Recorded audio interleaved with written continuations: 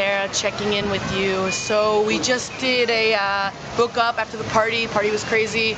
We didn't really want to do too much, so we hopped on a tour up in the jungle. It was AV, those ATV. ATV, the four-wheeling biking. Did that, got up there. It was like 1,200 baht, which was 40 cool. bucks. It's 40 bucks. Not too bad. You each get your own bike, but you gotta be careful because a lot of those bikes, like the drive shafts are fucked up. They're old bikes, and sorry, screwed up. I know you're doing that.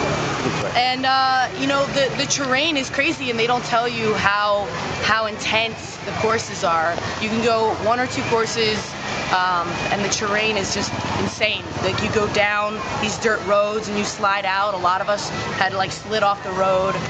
You go up these hills and like it's just dug out from all the rainwaters. So when you're like driving, you really got to be careful and make sure that, you know, you're using your brakes. Make sure your brakes work properly. You know, make sure you have like lights on your thing, because we went at night. So I mean, like, the sun was going down. It was dark. It was a little hard to see. I didn't have lights on mine, so it was a little more difficult. But yeah, I mean, we actually, one of the girls on our trip, like, you know, she was going down a hill and had a problem with her brakes and flew off the road and like actually flipped her bike on the side of the road into some of the jungle. So she's lucky that she didn't hurt herself. She's going to get checked right now. Luckily the hospitals are cheap here. Yeah, luckily hospitals are cheap. Other than that though, it was a lot of fun. Totally recommend it. It was awesome. Just be safe and smart about it. Cool.